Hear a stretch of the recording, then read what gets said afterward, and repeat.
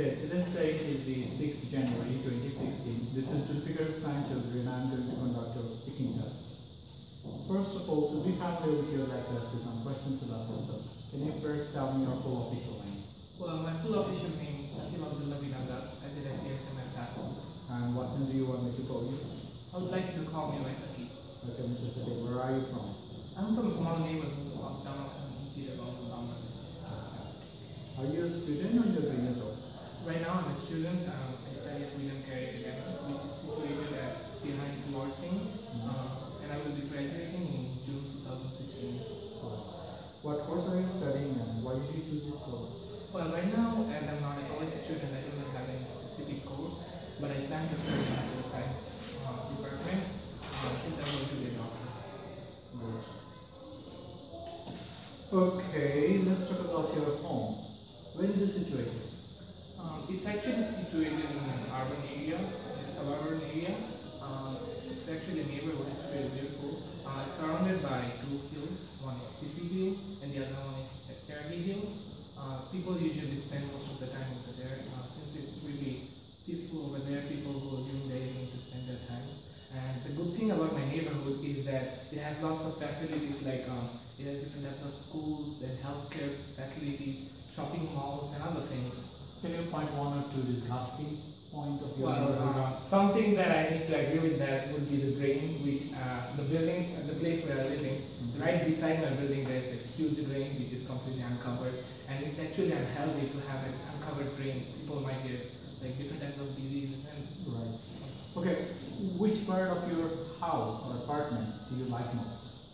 Well, since I live in a 13-story building, and we are the only we are the only people living over there. It's actually the whole house that I like. And the best part of my building is the rooftop, which is actually you can see the whole city from there. Right. And any disgusting part of the apartment? I wouldn't say that there's any specifically like disgusting part of my building because like we have people who take care of every single. Right. What do you feel about the kitchen or the storeroom in your apartment? Well, I wouldn't.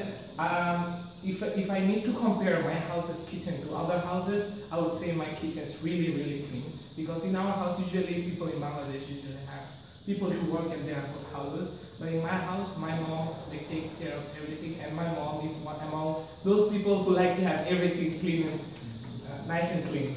Right. So, who does the cooking in your house?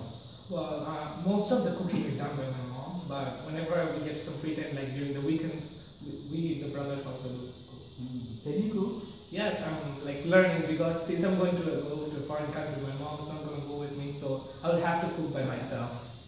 Do you think it's necessary to learn how to cook at school? Yes, I think that's really necessary. This is cooking is a step in life that every people should learn because there is a step in life that everyone has actually like not everyone is going to be like accompanied by people, right? Every people might have an occasion where they might have to cook their own food. So therefore, I think that every school should have their own cooking class to teach the students.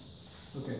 What do you do when you hang out with friends? Well, I do lots of things. We go like usually one thing is for sure. Whenever you hang out with Bengali friends, you need to go for food. That's for sure. And the other thing is like usually when my friends, we usually go for like, we go to some place where we usually hang out and then we sing songs, we play games and different types of things.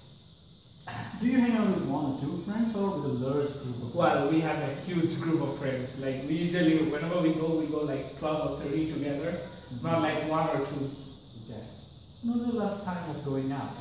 Well, the last time I went out would be the last Friday. I went out with my friends, my school friends. We went at the hill of King of Chittagong. It was like an evening, and so we planned to go and hang out after. Since we got a break from school, it was like 5 or 6 days that we haven't met, so we planned for a hangout. Very good. Well, thank you very much. Now I'm going to give you a card, and the card you'll find a topic. You'll also find some guided questions. Based on that, you have to prepare a talk for 1 minute, and you have 1 minute time to take notes. Here's the pen, you can take notes.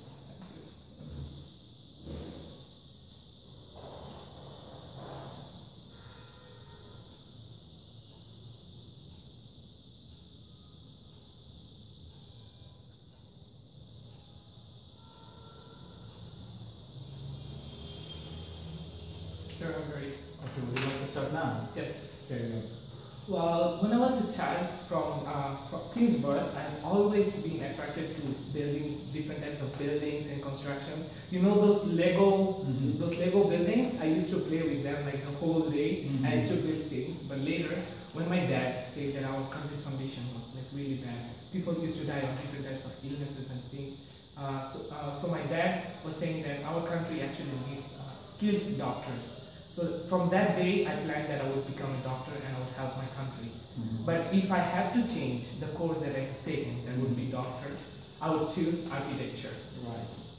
And the main reason behind it would be I've seen different countries building different kind of buildings, and those buildings like in Saudi Arabia, in Dubai, you can see the Burj Khalifa, one of the tallest buildings, known for its design and it's for the other things. So I would like to build something in my country that would make our country proud and people would know that that building is situated in Bangladesh. Well, thank you very much. Let's move on to the two-way discussion part. Well, do you think universities should only offer courses related to the employment or job, or courses on other topics as well? Well, whenever a person goes to university, he's actually going for knowledge, right? So since he's going to a specific course, or if he's going to do a specific job, I would suggest that the university should teach specific courses, but as well as that, however, they should also teach some basic knowledge that people would need for the daily life. So I wouldn't say that they should actually teach only for the employment. So, which do you think employers should pay more attention to, the qualification or the experience? Actually, from my point of view, I think both of them, because experience is something that overcomes qualification too. Because when you see someone who has been in a background for a long time, gaining experience, he can automatically tell something like, as we can see, doctors in our country, a student who just passed his doctorate degree, when he first starts judging people, he needs to like look onto the symptoms and other things to know what his disease is. But an experienced doctor, he can just look at the patient and completely judge what his symptom is by the way of his walking, by looking at his eyes, at his eyes normally. Right. Well, what is your idea about the retiring age should be for men? Well, as people get old, they actually start losing eyesight, different types of thinking power, and other things. I think that usually, like people start losing their normal mental situation by like 60. I would say 55 or 60. It should be somewhere between this, because people, as we can see, they should actually remove people who are getting old and put more young people so that they can handle things much better. Okay. And how do you bring a change in the differences between the workers and the work? I mean, there are some people who are very young and energetic and have very good knowledge about using the technology. And in the same office, it might so happen that some of the employees are very old and they are in the senior positions, but they do not have good ability in using the technology. And how do you balance that? For that, there is an idea. I would say that people who have been staying in that background, they have the experience, and the young people who are getting inside, they have the knowledge. So combining these two, they would be providing the ideas and he would be providing the knowledge. He would say like, he would provide an idea, like saying if we do this, our company will go even much better. And he would say what would be the profit and what would be the loss. In this way, we could actually take a company or anything by providing both, by keeping the senior employees and the new employees. Well, thank you very much. Your class is over. Thank you.